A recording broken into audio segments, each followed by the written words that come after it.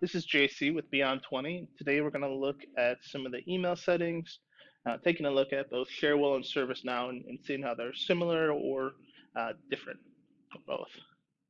So on the Cherwell side, if you go into the email and event monitoring, I'm going to go into the edit email accounts and settings here.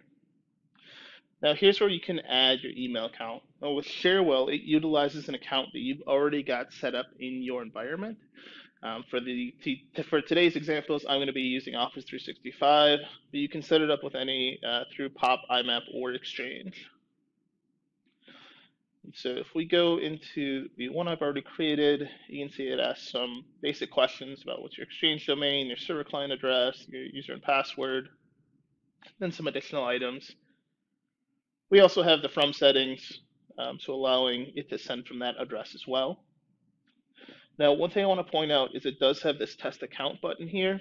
Now, in Cherwell, in some of the versions, this test account button will not really give you the correct information. So while it does try to do a test, it may say that it failed when it didn't actually fail. And so if that's the case, what I'm going to do is show you a way to double check to see if it's working. So once you've got an email account set up, you can go into the email and event monitoring manager, and you can create a new monitor here. So I'm going to go into one that I've already created. And right down here, when an email message has been processed or when there's an error occurred, you can just delete the message. You can mark it as read, or you can move it to a folder. Now, whatever option you choose, if you want to test to make sure that that account is actually properly working, if you click the move to folder, and then you're going to click the drop down, this should show you the list of folders for that account.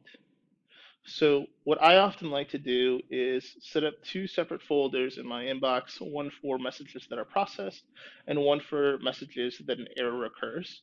So that way, if there's ever an instance where someone has stated that an email came in that didn't create a ticket, I can see if it went to Office 365, and then was it processed or did it give an error out?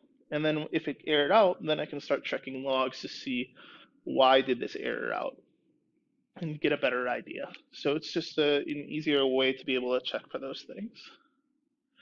Now, if we take a look on the ServiceNow side, it's going to be a little bit different here. So the way ServiceNow does emails coming in is that it actually, when you get a new instance, you are given a new email account. The email account is going to be whatever domain ServiceNow is given to you. So it might often your company name, and then it'll be at service-now.com. This will be the case unless you're a FedRAMP customer, and then it might be your domain at servicenowservices.com. Now, with this, what the best practice is to take your internal email account and then set up a forward on that account to send it to the ServiceNow address. And what this will allow you to do then is if there's any errors, you'll be able to see, was the error on the ServiceNow side, or was it on the Microsoft side? So what I'll do is I'll go to sysemail.list. That's sys_email.list. And this will show me the logs for all of the emails. And so in it, I'll see any email that has gone into the ServiceNow system, any email that leaves the ServiceNow system, and then if there's any errors through any of that, if it was ignored, maybe it had a bad attachment that ServiceNow didn't like, which we'll take a look at in a different video. Maybe it didn't like the recipients for some reason, or didn't have access to send to an email from an email address that you had put in. But whatever it may be, you'll be able to see it in the email log. Now, if that email didn't get to ServiceNow, perhaps because there was a Microsoft issue, maybe it was blocked by a spam filter or something else, you can also check your that email account that you had set up.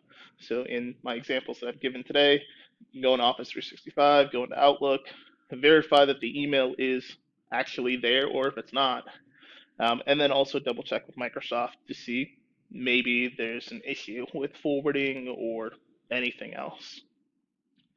And so that's a couple of the basic items here with the difference between Cherwell and ServiceNow. Once again, Cherwell, you use pre-existing account that you give the account information to Cherwell versus ServiceNow. It has its own email address that you would then, best practice say, you would forward onto that account. Now, if you don't want to forward onto the account, you don't have to. You could use POP3, but it's not as recommended. I don't see it very often.